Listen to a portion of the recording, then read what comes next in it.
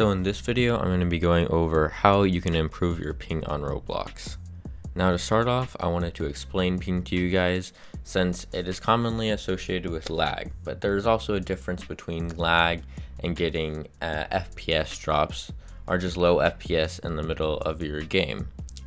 For ping, you would notice that your connection to the game stutters, your FPS is working fine, but people may be jumping around or things are stuttering in the game, and it's basically just when your computer is connecting to the Roblox servers and then the Roblox servers are connecting back to you, and there is a delay in that connection. So to start off, we need to make sure it's not going to be your internet's issue, so we're going to run a speed test. It could be your internet's issue if you either have too low speed of connection for the game you're trying to run, which I say if you have more than 10 up and 10 down, you can probably run Roblox just fine. Or if you have somebody on your network also using up bandwidth, like watching movies or something, they may be using up all your bandwidth that you could be using for Roblox. Let's just run a speed test to see if I could be running Roblox right now. So I would need about 10 up and 10 down. You can go to speedtest.net to run a speed test, or you can run a speed test on one of the many other platforms. So you can see in my result right here that I got more than 10 up and 10 down, so I'm absolutely fine. We're talking in megabits per second. Make sure you don't confuse anything like this. For my ping, this isn't going to be accurate for Roblox servers. This is whatever server is near me. Sometimes when you're connecting to a Roblox game, you can connect one in a server that's really far from you, and you might have to find a new one. If that's the case, most of the time if you click the play button, it'll try to find a server close to you, but it won't always put you in a server, so you may have to browse the server list trying to find one.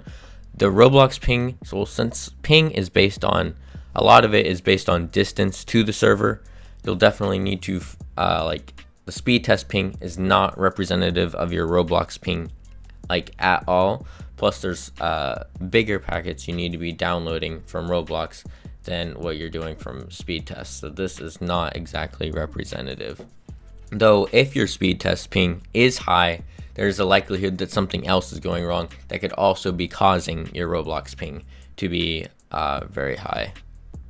So next we're going to focus on ways that we could resolve these high ping issues. So the first few are the simplest ways we will start off. So if you are using Wi-Fi, you're on a very unstable connection. Imagine you have to share your Wi-Fi connection with all the other Wi-Fi devices in your house. I remember my dad saying we had around 200 devices using Wi-Fi on our mesh network.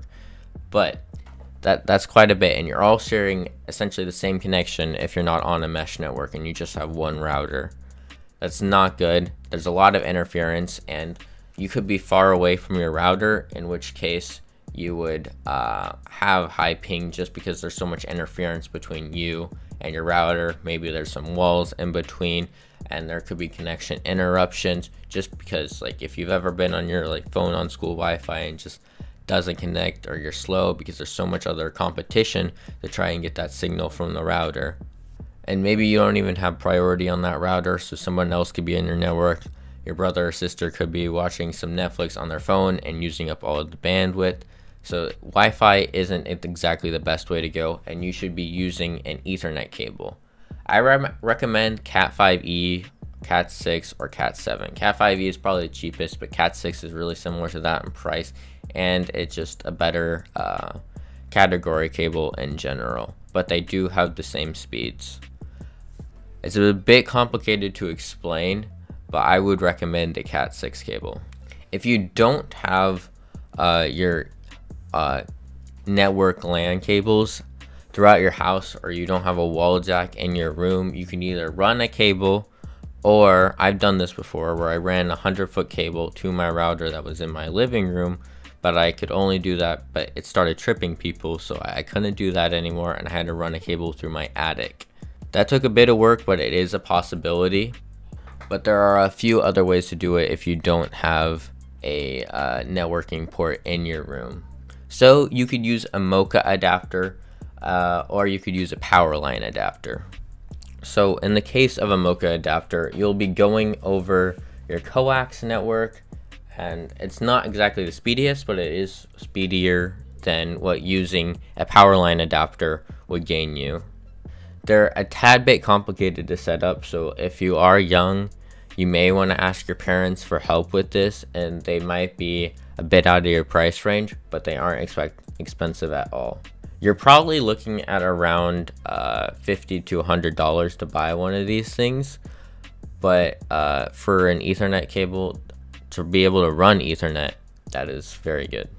The next is a PowerLine adapter. So a PowerLine adapter will use your electrical network. In my case, I actually use one of these in my house because to get a good internet to my garage, since it's so far away, we use the electrical network to run a signal over the electrical network in our house to get to the garage, and it always nets us pretty good signals in our garage. I think we get about 50 up and 50 down on what we have in our garage from our original gigabit internet. In the case that you can't do any of these because they may be out of your price range, or you just can't do them in your house, you could use a Wi-Fi extender or dongle that is better than what you currently have. Or you could set up like a mesh network in your house, but a lot of times if you're running on a desktop, they make PCIe networking cards, which are usually very good. Or you could use a better USB one than what's like in your laptop currently, or or you can find a repeater online. Wi-Fi repeaters don't usually run you up too much, and they can help extend your network to your room. So if your Wi-Fi network just doesn't make it very far, you can have a repeater which will improve the connection signal strength in your room. Now if you can't do that because it's still out of your price range, you can move the router closer, or you can move closer to the router, because the closer you are, the better your signal strength will be. The next thing would be to stop extraneous applications from running on your computer. Maybe you're downloading a game on Steam, like I have Steam right here. We can just go down to our networking tab, and you can see I have this. It's using up 3 megabits per second on my network. This isn't actually, this is within my network, but yeah. Since if you're downloading a game on Steam, you're going to be using up all the bandwidth, so it's not going to leave any room for Roblox to allocate some space on the network. So we're going to need to either pause our Steam download or any other downloads you have going, or maybe we can wait to play Roblox until we're done with all of those. Or maybe you have some applications just on your PC that you don't need anymore. Maybe you have some cloud storage that your PC is syncing to that you don't necessarily want syncing to, like OneDrive. Really annoying, so you could be disabling that. Next will be to run Windows Defender, which you can search up Defender and it'll come up with Windows Security, which is essentially Windows Defender. Go to your virus and threat protection, and you can run a full scan to make sure there's not any like adware or anything on your PC that is like accessing the network and taking up our precious bandwidth. And then we go to full scan and then click on scan now. This will take quite a while, so you may want to run a quick scan if you don't have the time, but you can run a full scan overnight. And especially if you have a lot of storage, or if you don't have an SSD, this is going to take quite a while. Like you see, this is going to take 35 hours, but you can leave it running in the background if you do wish. The next step would be to update your drivers on your Wi-Fi card or Ethernet controller. You can do this by typing in devices and then going to device manager and then going to your network adapters panel.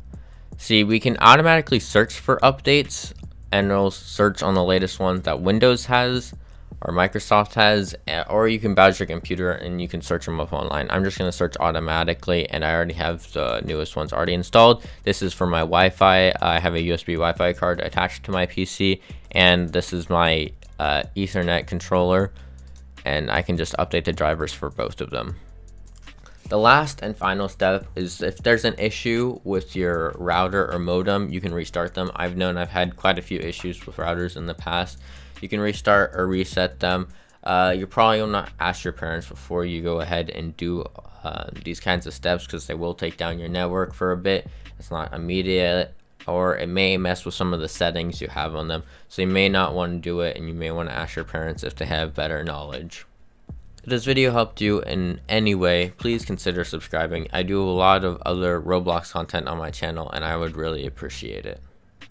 I hope you guys enjoyed. I'm out. Peace, adios, my dudes.